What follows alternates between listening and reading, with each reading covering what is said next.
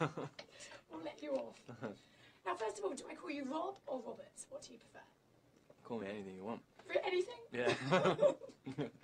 So, Rob, are you ready for this? Are you ready for this craziness? Because this is it. It's the beginning, isn't it? Yeah, it's, well, I don't know if I'm ready for it or not. I guess so.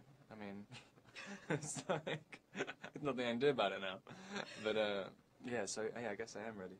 Because you're experiencing it already, but when the movie opens, it's just going to go crazy, isn't it? I know, but I don't really understand how much further it can go, because I mean, I've been going around the world promoting it, and every single city you go to, the people are waiting in the airport, like, everyone's screaming the entire time. I was in Mexico City a while ago, and I got stopped in customs, and they were searching my bag, and when the automatic doors came open, and all these people started screaming outside, and I was having my bag searched, and I was just like, I thought there was a bomb or something going off.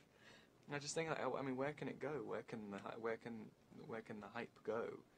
I mean, unless I just get shot or something. Like, I mean, that's what I'm afraid of. Now, in the book, Edward is described as too beautiful to even look at. Mm. So, what's that pressure like? I mean, obviously you're a really good-looking guy, but that's a huge pressure. What's that like?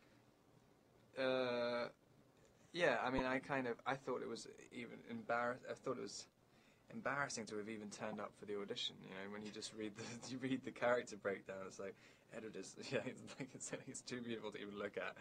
And then like they turn up for the audition, it's like, hey, I think I'm great for this part. Your friend's been ribbing you about that. I don't think they even really know what it is yet. I just sort of said like, oh, I'm going to Oregon to do a vampire movie, and they're like, all right. So, like, well, they're about to find out. Yeah, I think I probably will get it. Yeah. I think they'll find my dazzle look quite funny. Everybody else did. They were just like, hey. You've perfected it now. Yeah. Now, the chemistry between you and Kristen is amazing. What did you do to kind of perfect that? Because I read that you followed her around for days and you proposed to her. Is this true? Oh yeah, we were going to get married for a long time. What about her boyfriend? Did he know? Who cares? What about the boyfriend? Yeah, what about the boyfriend? So have you really got a big crush on her? Well, I have no idea. I mean, like, she's a really good, I mean, she's a friend of mine. I mean, I don't really have... What do you mean you've got no idea? You must know... Well, I mean, I have to I mean, I was in this, like, kind of weird world where I'm just sort of, like, you know, for, like, 5 months, convincing yourself, like, this girl is the only thing you need in your life, it's the only thing you need in your life. It's just like, so now it's kind of awkward now.